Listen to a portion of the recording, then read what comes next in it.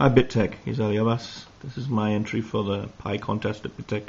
It's called Repto-am-PI-bicus, or Repto-am-PI-bicus, derived from reptiles and amphibians. Repto-amphibian. It's all made out of wood, stained with ink, first of all in black, so that the ink gets stuck in the, when I send it off, in the all the nooks, crannies, grooves. And then after that with the airbrush, the other colours. I give it mostly greens and yellows and some tips of red on the teeth, so that it looks as if they've been, in a fight, ripping his prey.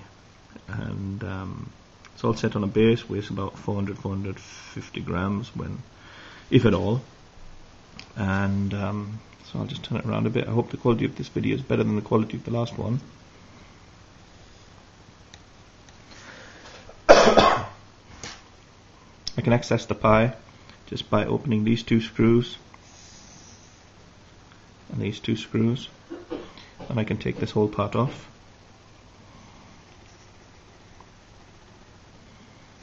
Set on the base here, underneath,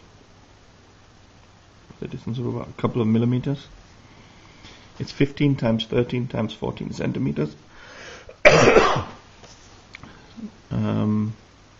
According to the rules and regulations of the contest, which is 15 times 15 times 15.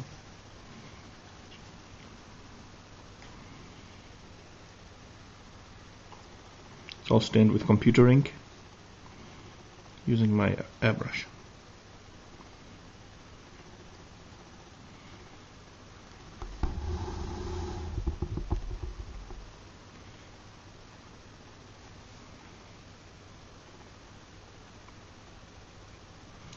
So I'm making another little surprise for it as well.